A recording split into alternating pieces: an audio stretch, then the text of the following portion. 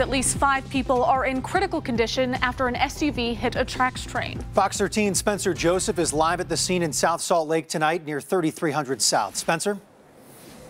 Good evening. Yes, I'm going to step out of the way so that you can see the scene behind me. There is that car right in the middle of the tracks. We understand that there were 8 people inside that car.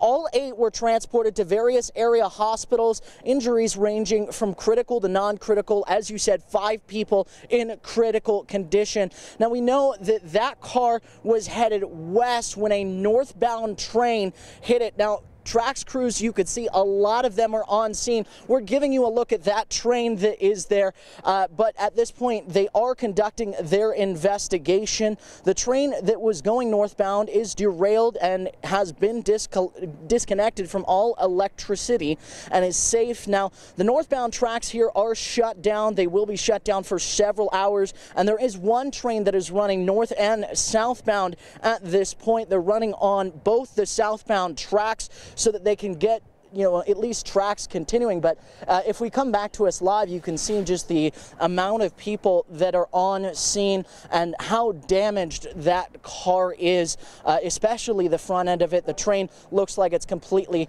turned it around. And one more thing, as we see a train coming through here, again, both north and southbound trains are running both on that southbound track. So UTA is expected to have major delays. Of course, we'll continue to update you on the condition of all of those people in that car. But for now, in South Salt Lake, Spencer Joseph, Fox 13 News, Utah.